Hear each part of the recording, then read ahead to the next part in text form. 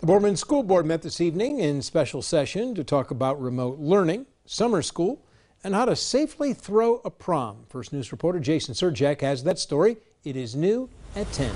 Boardman schools are ready to end the current school year in a more normal fashion this year as compared to last year. First, for the most part, Wednesdays will still be remote for the rest of the year. We will recommend that for the fourth 9 weeks. The board has blessed that plan moving forward. The only caveat is the first week of the 9 weeks and the last week of the school year, we will not have a remote Wednesday. Prom is on the schedule for now, but it may look different than in past years. Right now the rules are masked and 6 feet apart.